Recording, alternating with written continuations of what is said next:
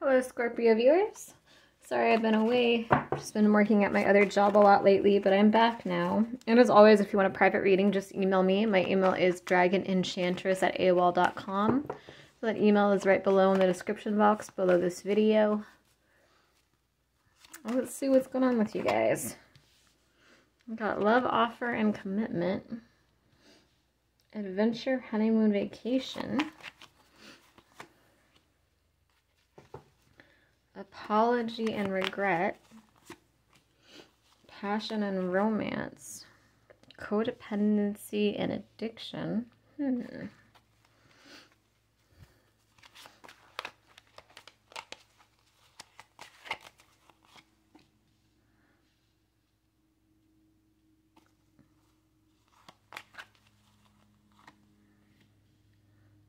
Open, honest communication, message, loyalty, stability, vows.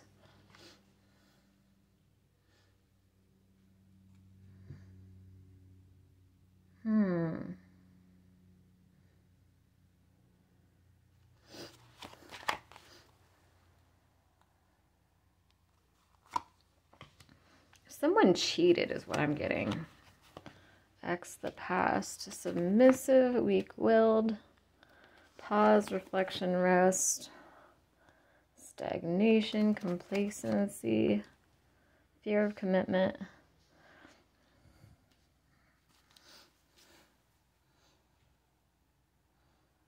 Okay, I'm sorry, I'm looking at these cards. Someone cheated. Let me confirm my pendulum. Yeah, somebody cheated. And, you know, don't take this if this doesn't resonate. Like, I feel like this would be something that you already knew. This wouldn't, it's not like one of those situations where, you know, you've been cheated on by all your exes and you found an amazing person that treats you like a king or treats you like a queen, and you're having a hard time, you know, accepting this kind of love, and you're afraid of getting cheated on again. No, this isn't that situation. This is a situation where, like, there's rumors about your person cheating, or you usually trust people really easily, and for some reason you're getting a bad feeling about this person, or, you know, they don't call you when they say they're going to call you, or it's like they're MIA all day. They go out of town. Like there's something sketchy going on, like evidence basically, or at least a very, very strong gut feeling. This isn't, you know, I just want to put that out there because I don't want people that are in good relationships seeing this and just assuming the worst. You know what I mean? Like, don't take this if it's not your story. I just want to put that out there, that I feel like this would be something that you already know. Like, you either found out or you already have a really strong hunch, like you're, you know, people are talking, or this person's behavior is just really suspicious. Like I said, they just randomly turn their phone off and you can't get a hold of them for like a day or even days on end. Or they're just not where they say they're going to be. Just something would be really fishy here. It wouldn't, you know what I mean? But yeah, what I'm getting is that something happened on someone's vacation or out of town. There's a few different stories here. And this, I feel like for a lot of you, this is probably current energy, but this could also be someone from your past that cheated on you, and maybe you don't know that they cheated. This could even be someone that, you know, maybe you guys have been broken up for a while, but they're wanting to make amends with people in their life now, so they're wanting to come clean about what they did to you that maybe you didn't even know about it. But the vibe I get here is that something happened, like on vacation or out of town.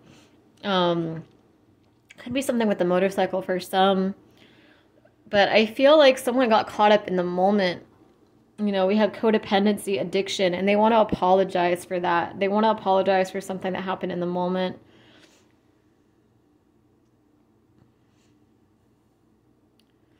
I feel like for most it's cheating. For others, I feel like this could be something harsh that they said to you that they didn't really mean. I'm just getting the energy of someone getting caught up in the moment, caught up in the passion. So I'm feeling like for most of you, it's probably cheating. Someone just kind of let themselves go. It could be like a drunken one-night stand type of thing. Maybe they were on a business trip, something of that nature.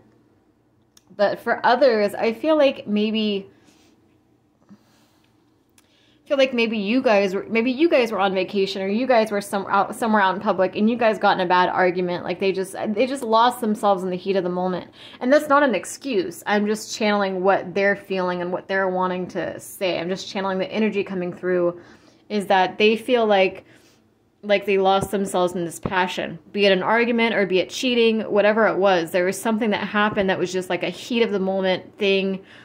They didn't plan it. It was unpredicted. And they want to communicate with you. They want to send you an open, honest communication. Like I said, this could be someone that you're currently dating that just did this. This could also be someone from your past, though. Don't sabotage a good relationship, okay? Please. Please, please, please. Don't assume someone's cheating unless you know for sure, okay? You know, this should resonate. If this is your story, this should be resonating a lot. This is something that you already probably know, like I said. But, yeah, it's like heat of the moment energy, and they want to, it's interesting. It's like they're wanting to apologize, but at the same time, it's like they're not fully taking responsibility, because I feel like they're not going to come to you and say, hey, like, I screwed up. I cheated. I can't believe I did that. I need to work on this. Can you ever forgive me? They're going to come to you and they're going to apologize, and they're going to say, you know, I screwed up. I cheated on you. They're going to make excuses, though. Like, I was drunk. I was high. You know, she was really attractive. He was really attractive. I was having a bad day. I lost myself in the heat of the moment. You know, you know what I mean? It's like it's an apology, but they're also going to try to excuse it. They're going to try to give you some kind of reason as to why that happened. And that's what makes it not trustworthy to me. But yeah, I do feel like you're going to get a message, a very open, vulnerable message about what happened. And this could be unexpected. Like I said, this could be someone you haven't talked to for a while that's just wanting to make amends with people. That might be like, you know what, I'm sorry. Like, I'm sorry for how things went down between us. I'm sorry for, you know, the arguments we got into. I'm sorry for what I did to you. I'm sorry for cheating on you.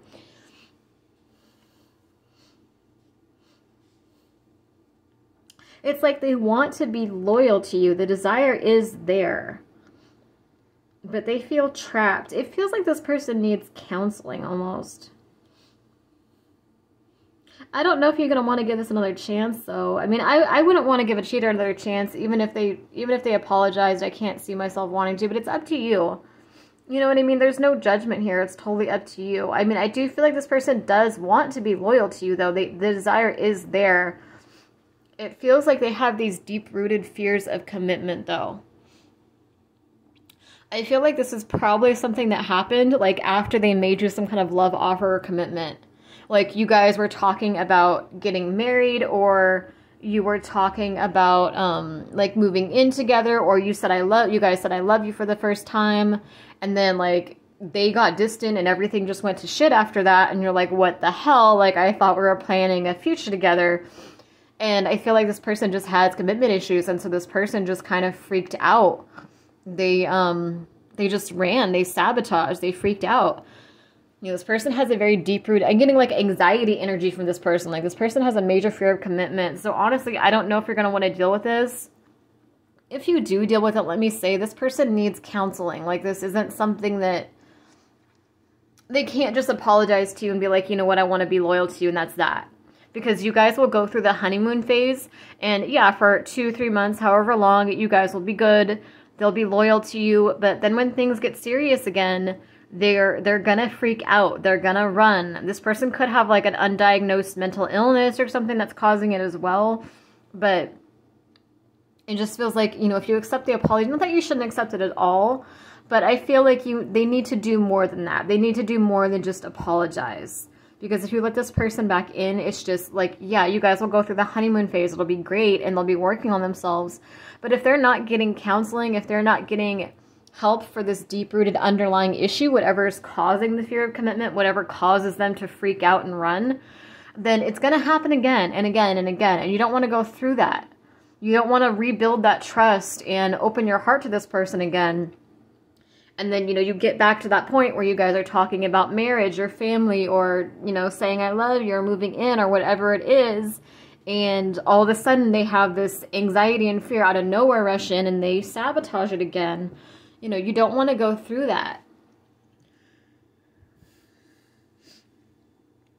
I feel like this person just like, it's like they paused and they felt, so we have pause, reflection, rest, and then we have stagnation and complacency, and we have submissive and weak-willed. I don't know if it makes sense, but it's almost like they have a fear of death is what I'm hearing. Like they have a fear of like,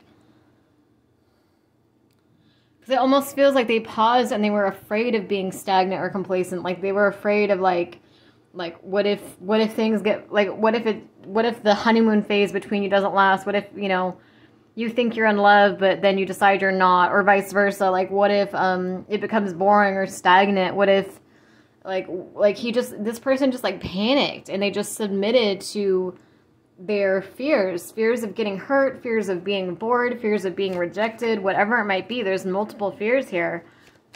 And it's like the desire to be loyal is there, but again, without mental help, they're not going to be able to do it. Divine intervention, synchronicity, reconciliation, betrayal, jealousy, conflict. Yeah, it's like, it's almost like the divine is pissed at them too, because they gave them this chance with you and they betrayed you. Yeah, this hidden truth is coming out. The divine is not happy that they did this. I feel like some of you are going to want to end this cycle, though, when you have this closure and this truth come out. You know, you're going to have this new perspective, and true, like, new love is going to come in for you. True love and abundance now flows to you naturally and effortlessly as a result of your open-mindedness, your faith, and your bravery.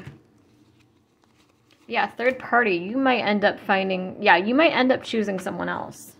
You might end up saying, like, maybe you needed this closure, and you might end up saying, like, screw this, I want something more. But again, there's a couple different stories here, so it's up to you, but that's just what I'm getting. As always, if you want me to go more in depth, I can look into this old person, I can look into anyone new that's coming into your life, I can give you details on them. Whatever you want to know, just send me an email. My email is dragonenchantress@aol.com, and that email is right below in the description box below this video. So thank you for watching, and please like, comment, share, subscribe. Please share too, because maybe there's someone on your social media that needs to hear this message. So thank you guys for watching.